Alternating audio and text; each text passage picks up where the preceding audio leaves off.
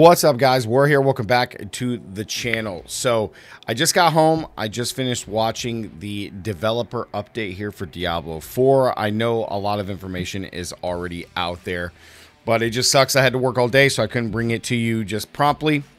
But I figured I would kind of just recap a lot of the important things from the patch notes, or at least stuff I'm concerned about, and just kind of give you my overall thoughts. Now, I'm not going to go down into everything specifically. I'm just going to kind of highlight a lot of the changes that they made, because the majority of these updates are still the same from the PTR with some changes. So let's talk about a few things real quick. So we're just going to go down from this and just talk about a few of the stuff here, because there's a lot of information in these patch notes now, and I just feel like they're going to be they're just going to be like really big patch notes every single season, because there's just so much going on.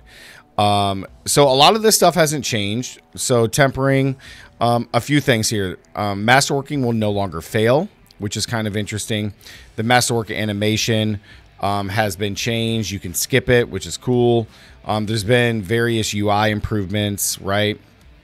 The Helltide and Pit. This was a huge concern. I'm glad they put these right up here at the top, because prior to, the party member that spends the rune shards gets 100% of the masterworking materials, and the rest of the party gets half. So before, when you were in a party, you would get 20% of this. So the party members weren't even getting 50. Now they get 50%. So this is much better. And then as the person who started it, you get pretty much all the loot. Artillery and blast waves no longer spawn, which is weird. Hellborn chances have been increased. Baneful heart drop rates are increased. Also, cinders and the Helltides have also been increased to make it feel much better when you're running through Helltides, so that's huge. Better loot drops from the Blood Maiden, etc., that are from some of those like mini bosses in the Helltide, so very good. They've changed a lot of the tempering affixes for overperforming and underperforming stuff. We knew that we were going to get a lot of balancing things coming to this season, so the permanent changes, so that's kind of nice. Minimal levels to equip sacred and ancestral items, so 35 for sacred, 55 for ancestral. Very, very nice, okay? All right, game updates. The PTR, all the changes from the PTR have been highlighted in red. That's why I say if you guys really want to read through this, you can. The majority of it is the same from the PTR with these changes. So, Hellborn, Helltide, so all this stuff is pretty much the same. Most of it. Let's see. Let's scroll down here. Now, the new general items. So nothing changed on Tyrael's Might, which is a uber unique. Then we got Zen's Blessing, the boots. So we got an increased buff here, and then a buff on the seconds. Very, very strong. Let's scroll down to the Barbarian. So Barbarian did receive a slight nerf to the Dust Devils. So we go from 3 Dust Devils to 5. And then you can also see, like, there's a tooltip here that just shows... They give a really good example of the Barbarian and how the, like, Dust Devils look. You guys can see this right here, right? So let's mute this. So, or no, this is the, that's the wrong one. That's for the rogue there. It's in here somewhere. I wanted to kind of highlight this to you. Okay, here we go. So you can see on the left here that this is from the PTR. The Dust Devils are everywhere. Now they've changed it to this on the right. So this will really help you guys, for everybody that's going to be playing Barb, which is pretty much everybody coming next season, because Barbarians are still the best class in the game. So they did change how this looks, which is nice. So there's a slight nerf to the Barbarians, which is probably good, but it still doesn't matter, because just one Dust Devil probably does 100 million damage, so it doesn't matter. Druids, we got a small nerf to mauling, which the increase is actually kind of nice. But then we gain, it's actually a buff, so we gain another %, which is really nice. Necromancer, our skeletal priests deal more damage and stun, which is cool. Rogue, rapid fire, the scoundrel kiss, which you guys saw. They changed that. Now the fire, rapid fire now lobs doing increased damage. Now the pattern is more predictable, which makes it easier to use the skill. The Saboteur Signet has been nerfed. Sorcerer, I'm playing Sork. I'm a Sork main, so this is probably the one that really sucks. We knew nerfs were coming, but so developer note, extra explosions from the aspect of Frozen Orb do not trigger this effect. As the unique calls out casting, this unintended interaction was fixed since the PTR. So what this means is that the new Fractured Winter Glass says casting Frozen Orb has a chance to spawn a conjuration when it explodes. And then on a lucky hit, your conjurations have a chance to launch Frozen Orb. But then in the PTR, if a conjuration also launched a Frozen Orb, that new Frozen Orb also had the chance to spawn another conjuration, and then you just had the continuous ripple effect.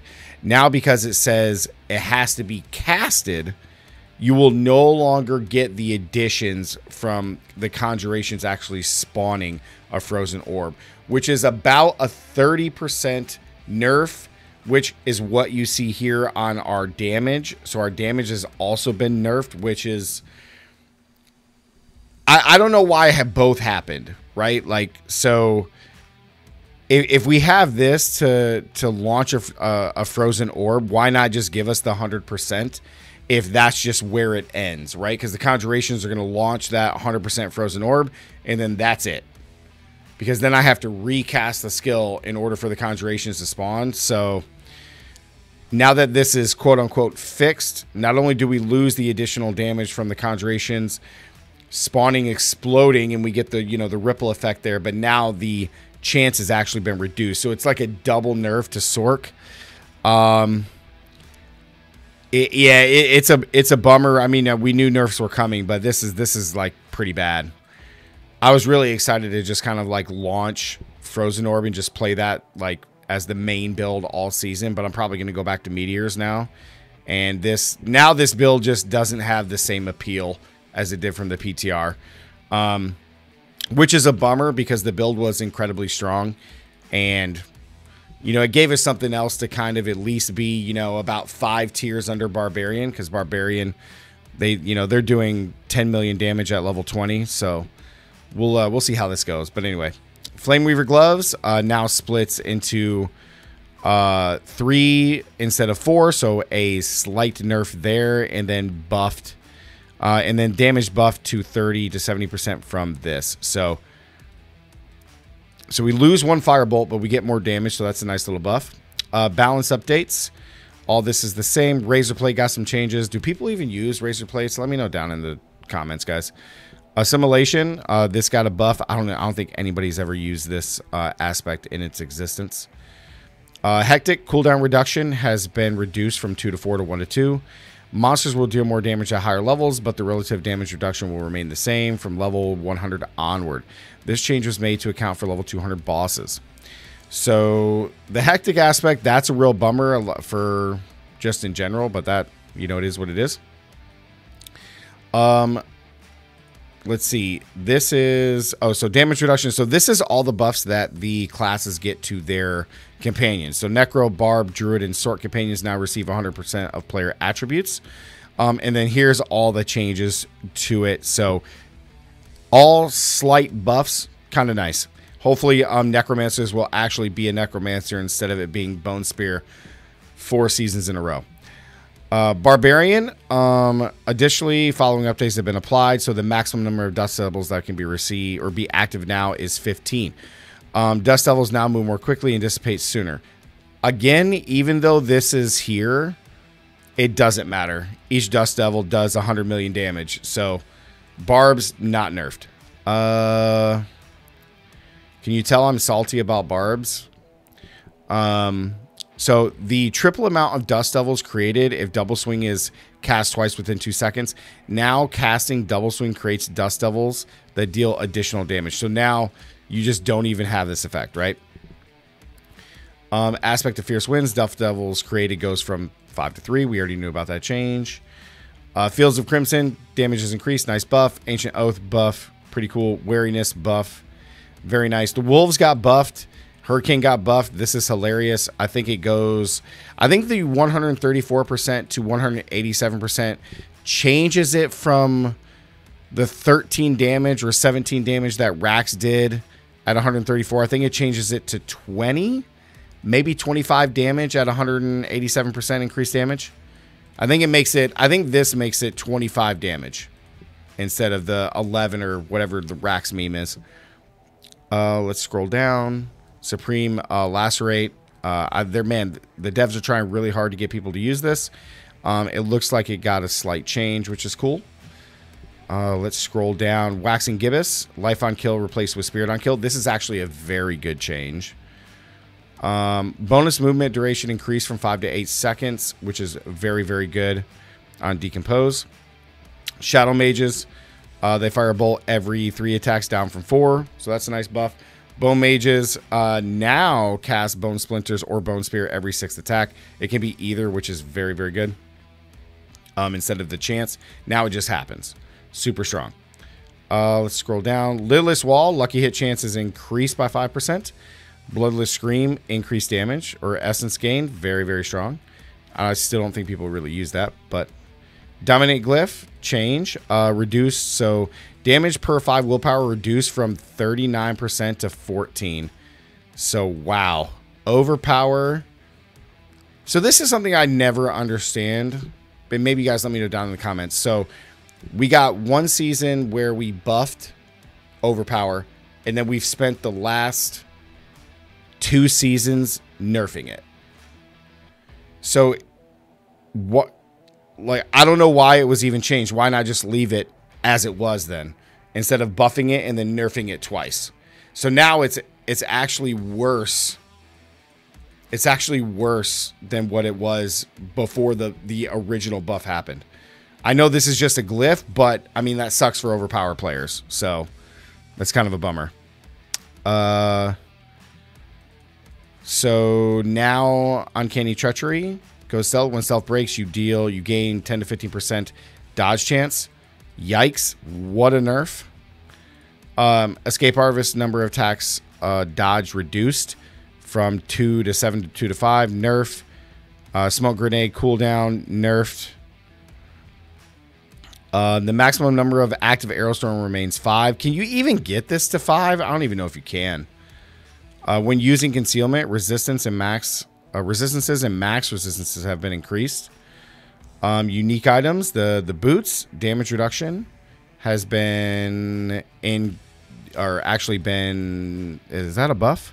Damage bonus reduced, so nerf. Energy restored, buffed. Eagle Horn buffed.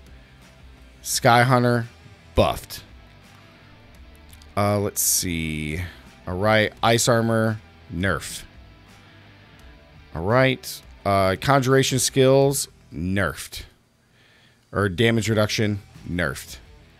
Staff of Liam Neeson change. Talrash's buffed. That's very nice. Flame Scar buffed. Man, they really want us to use that. Use Incinerate. Staff of Endless Range, buff. Endless Rage, this is really good for Bouncy Bouncy Fireball. Esu's buff, very nice. These are all the potions. And then user interface. You know what is actually really funny here? The Gauntlet, now it's officially just Gauntlet and not Trials. Players who earn the Seal of Worthy for a given week now have a 100% chance to be rewarded with a unique item. I mean, this is just okay. This is just okay at best. To be honest, if you just play the game for a week because you want to do the Gauntlet at like 100 with your like decked out build, right? So you'll probably find way more uniques than just getting a random one. But what's even more hilarious is boss monsters won't drop a shrine if they've been regenerated by the Pillar of Proving. So when you kill a boss, you take his shrine, you go respawn him, you go kill him, he doesn't drop another shrine now. To be honest, devs, I'm not trying to be too critical. Just remove this. Just take the Gauntlet out. I mean, I don't even, like, you guys let me know down in the comments if people are even playing the Gauntlet. I don't even know if they are. But in my humbling opinion, I would probably just remove the Gauntlet altogether. I would just scrap it. I would just scrap it and just bury it deep, deep under Blizzard and just never give us something like this again. Those are this is the list for the Nightmare Dungeon rotations, and then miscellaneous. Okay, so a few more things to kind of talk about here with the changes in the dev stream. So we got some changes to the Helltide. Let's talk about the new seasonal quest line, because they did make a change. If you do notice over here, whenever you're competing in a Helltide, so we got the seasonal journey. This is similar to what they did in season 2, season 3, right? Where as you're just like battling in the Helltides, you gain the Wolf's Honor, which eventually unlock all these items. At the end, this is a Resplendent Spark. So you're guaranteed 1 Resplendent Spark from completing the Wolf's Honor seasonal quest line. You also get a Resplendent Spark by defeating Lilith. So now there's actually a reason to fight her. And then the third Resplendent Spark you can get is from defeating your very first level 200 Uber boss, which we see from like Andariel. You can see fighting from Andariel or Varshan. It doesn't matter which level 200 boss it is, which is really nice. So you have a chance to get 3 Resplendent Sparks just from those. And then whenever you get your first Uber unique, if it's not the one that you want, so let's say it's a Shaco and you don't want a Shaco, you want a Grandfather. If you did the other 3 first, defeated a level 200, defeated Lilith, completing the Iron Wolves quest line, then you get that. If you salvage it, now you can create any one you want, but you still have to find one first. So I guess this is a way to guarantee that you get 1 Uber unique of your choice, no matter what in the season, as long as you do those 3 activities. In addition, they did make some changes here. So now you can see that the cost of the Uber version, the level 200s, have been reduced. All of these used to be 5, like the Gurgling Head, not the stones, but like the normal resources, all used to be 5 apiece. And you would get very lackluster rewards, so they have buffed that. Now the reduction is down to 3 of each of the items, and then you get 5 times the rewards, which is very, very nice. So it's good there to kind of help when you're doing these like boss laddering farming. In addition to the farming to get the items to actually kill these bosses, they have increased the drop rates of all of the boss materials that you can get from just doing any activities in the game. So Nightmare Dungeons, Tree of Whispers, Helltides, etc. They've increased those drop rates, which is really, really nice. On top of that, there's not a whole lot left in here. We've learned about a lot of the major system changes. There is one final change that I do want to mention, and that is the armor. So there is a big armor change that is in the game now, which is very, very important, because we always had a very misunderstanding of how armor worked. Not necessarily with the damage reduction at 85%, but what is the cap that we needed to get to? So we talk about it here. Armor is confusing. I'm just going to skip up to this. So they've changed it. So for example, these are actual numbers in the game. So the cap is still 85%. At level 50, you need to have your armor at 5,200. Level 100 needs to be 9,200, and then you reach the cap. Obviously, when you're going up higher and you're fighting higher monsters, these numbers are still going to increase as you're fighting higher level monsters. But at least these are official numbers in the game. So at 150, you need to be at 12,000, basically 13K. So we can see here on the tooltip, they did say in the dev stream that we will have a tooltip to tell us, you know, hey, are we at that cap? There's going to be additional change to this. So at 15K, you can probably fight a level 180 monsters, roughly. So this way, with the tooltip, we'll be able to change certain affixes off of gear. So like, hey, I hit the cap. Level 100 will be 90, was it 9,200? It will be 9,200. So at level 100, the max armor you need is 9,200. Very easy to get, so that way you can change affixes on other gear pieces. So that is the very last change, guys. So yeah, these are just my overall thoughts. I think that we're in the right direction.